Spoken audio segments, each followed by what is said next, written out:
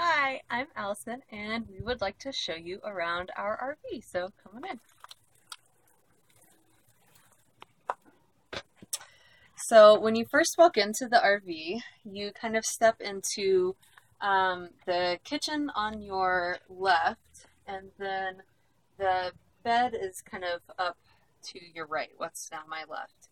And the bed is on a loft above the cab, so since it's a Class C motorhome, there is the kind of car part of our house, which Cheat has claimed as his own to sit and look out the windows. So when you first walk in, you see the cab, our bed, as well as kind of an easy chair sort of area, which I don't think you can see in the shot right this moment, but you will in a minute. And then you also see this big, what we call the box that we built here.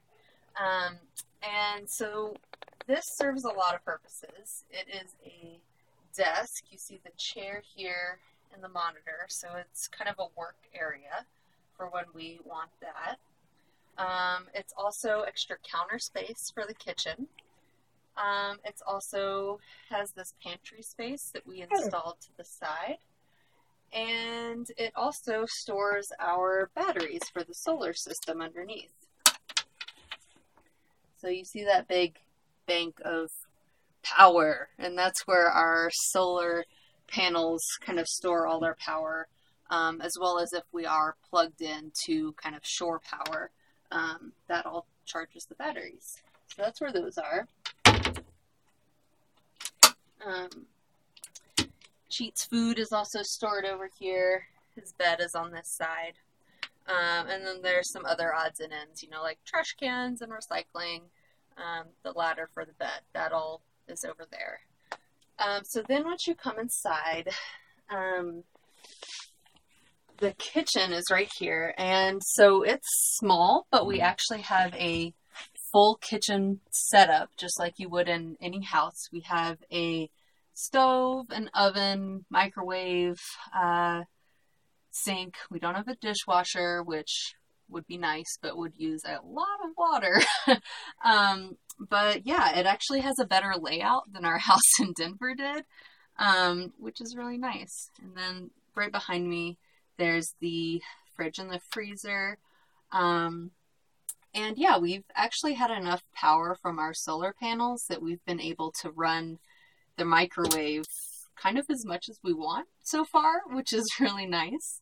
And we're still getting used to just kind of the space constraints, but so far so good. I actually baked cookies the other day, and I've been cooking a lot, so that's something that's really important to me and has been really nice.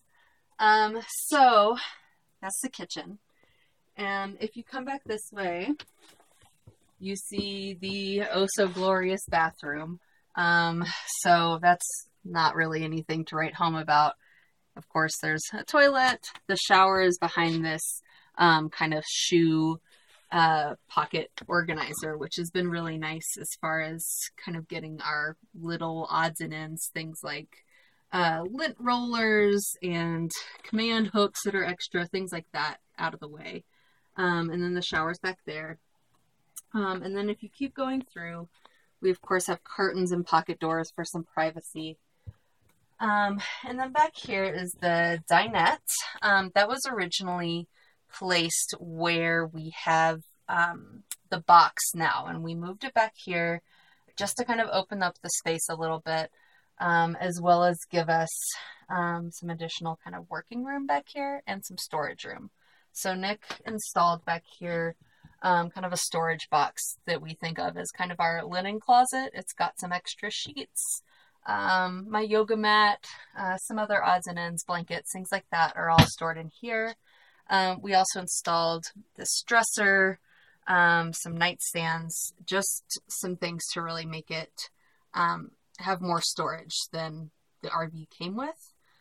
Since RVs are not built for full-time inhabitation, we had to install a lot of that for ourselves. But we actually, after doing some purging, have fit all of our things in here, which is really great.